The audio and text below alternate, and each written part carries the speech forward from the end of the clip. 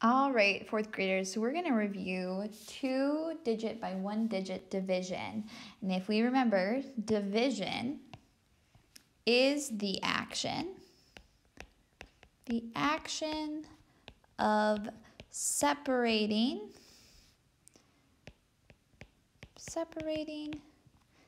something into equal parts. So we're going to start with 48 divided by 6, and we're just going to show what that means with a picture. So 48 divided by 6 means 48 divided into 6 groups. And in those 6 groups, we'll have an equal number in each group. So if we have 48 here, and we have 6 groups that we're going to put that 48 into.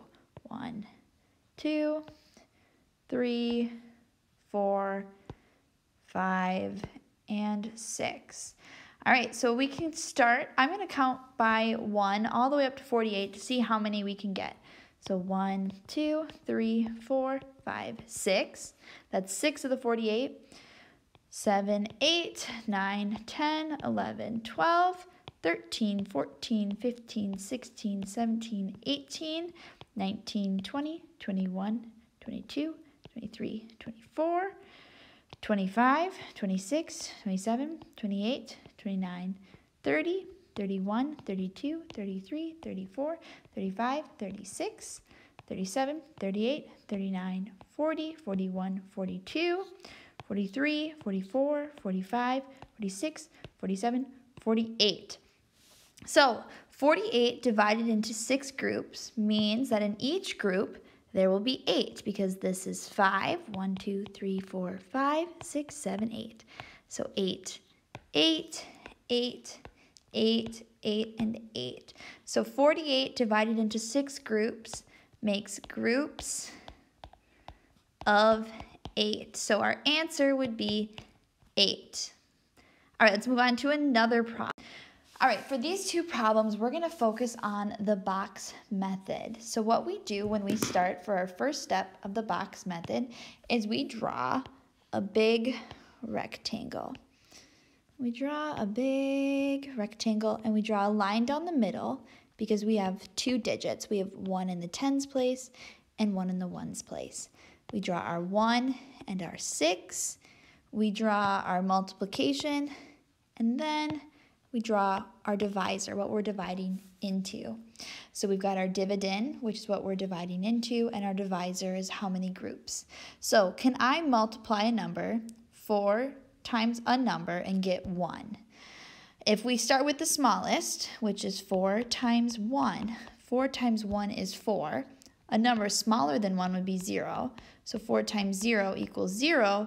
So there's no number that we can do that is smaller or the same as 1 except for 0. So we're going to do 4 times 0 because that is smaller than 1. We're going to take it away. 1 minus 0 is 1. And then we're going to carry that up on over to 16.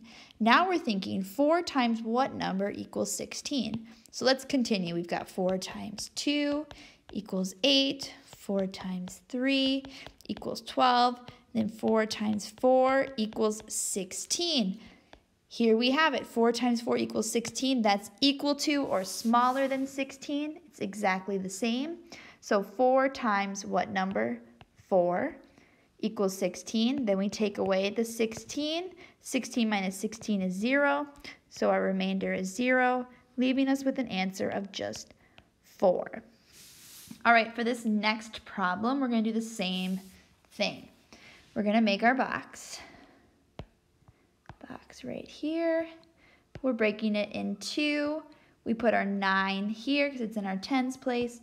Our 5 here. We got our multiplication sign. Then we've got our 5 on the edge. First thing we're going to do is how many times can 5 fit into 9 without going over? So 5 times 1 equals 5. 5 times 2 equals 10. 10 is bigger than 9, so we have to go back and we do 5 times 1. So one group of 5 fits into 9. 5 times 1 is equal to 5, so we're going to take away 5 from there. 9 minus 5 is 4, and then we're going to carry that on up here. 4, and we've got 45 now. How many times does 5 fit into 45? So we'll go 5 times 3 equals 15.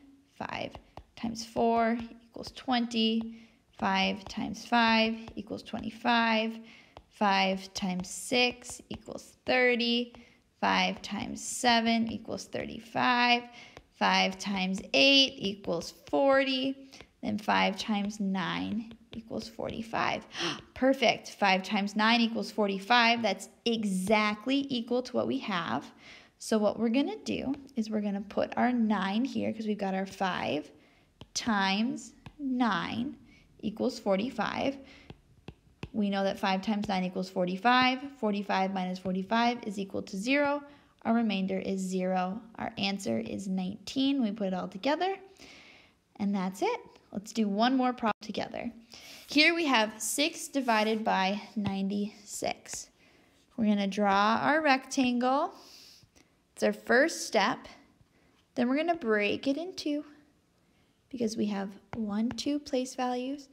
Our 9 goes first, our 6 goes second. We draw our divisor on the outside.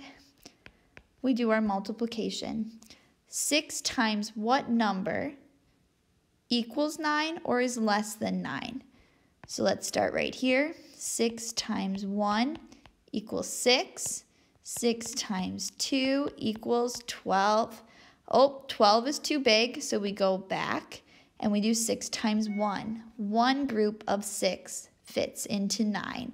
6 times 1 equals 6. We take that away.